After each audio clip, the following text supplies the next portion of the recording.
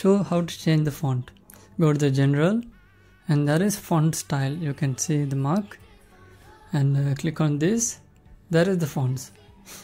There is some nice fonts. You change and go to the preview and you can see the date, time and the charging percentage.